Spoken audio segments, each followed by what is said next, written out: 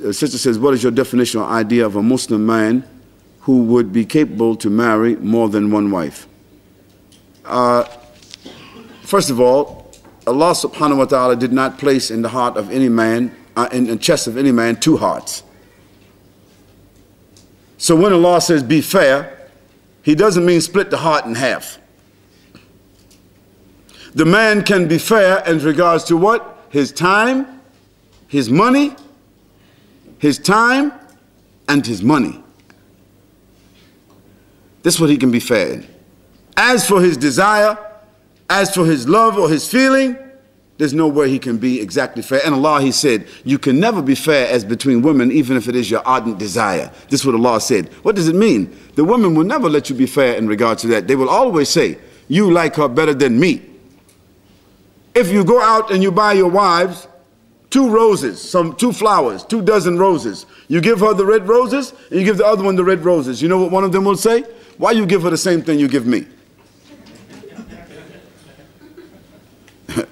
So you see, you cannot satisfy them exactly from the heart. But what you can do is you can be fair in regards to your money and your time. So fair in regards to the money and time means what? Does it mean to give each one of them half exactly? No. If one sister, she has 3 children and the other one, she has 1 child, do you give to them exactly the same? No, you don't. You give it to them according to ratio.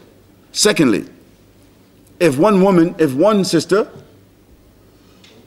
like Sauda, radiallahu anha, she was an old woman, married to the Prophet sallallahu alaihi wasallam, right? What did she do? Out of her love for the Prophet sallallahu alaihi wasallam and her loving for her sister, what she loved for herself, what did she do? She gave to Aisha radiallahu anha her days. She said, Ya Rasulullah, Aisha is a young woman and she requires more time than me. So, O Rasulullah sallallahu alaihi wasallam, please, I give to her one of my days. Subhanallah. This is showing what wisdom?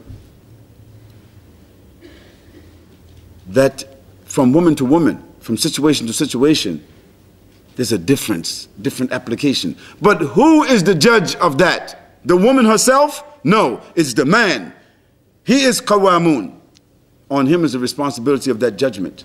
Now, if he's unfair, the Prophet ﷺ said what? The man who is unfair between his wives, what did the Prophet ﷺ say? He would come on Yawm al-Qiyamah with what? One side hanging down.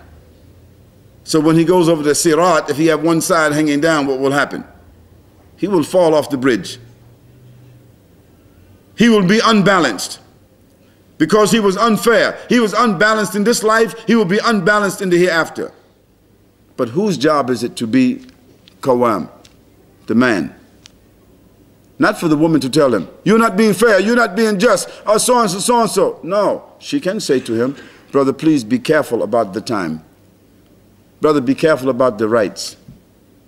Brother, it's not fair for you to come in the house at 11 o'clock at night. This is my night. So look to the fiqh, sisters, and know your rights, but also at the same token, be fair. No Muslim government can set a standard for polygamy, if this is part of the question. There is no barometer to say whether a brother has the right to take another wife. This is a choice he can make. You have the imam, you have his family, and you have his own determination. No one can say to him, you don't make enough money. No one can say to him, your occupation doesn't provide you. Nobody can say to him, your condition doesn't warrant it. And the sister cannot say to him, you do not have enough money, you don't have enough time, you don't have enough so-and-so for me, how can you take another wife? That's not for her to say. This is the judgment Allah subhanahu wa ta'ala He gave to the man himself, but the man should take into consideration his situation. And maybe a question will come, should the man consult his wife before he takes another wife?